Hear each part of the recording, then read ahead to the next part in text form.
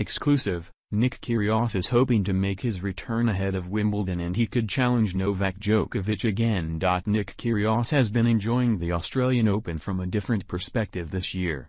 Joining Eurosport's commentary box after he was forced to pull out of the tournament injured, the former world number 13 has played just one singles match in the last 15 months and recently admitted he could be out until the grass season. Fellow Eurosport pundit Alex Kyrgios believes that Kyrgios could make a statement on his return, telling Express Sport that the Aussie can challenge for the Wimbledon title again after facing Novak Djokovic in the 2022 final. Kyrgios enjoyed a career-best season in 2022, reaching his first Grand Slam singles final at the All England Club and picking up the Australian Open men's doubles trophy with Thanasi Kokkinakis. He also won his 7th career singles title in Washington and made his ATP Finals debut in the doubles but has since been derailed by a knee injury. The 28-year-old returned for one match last year, losing in the first round in Stuttgart and picking up a new wrist injury. Kyrgios has been sidelined ever since, recently trading tennis for the commentary box after joining Eurosport's team at Melbourne Park.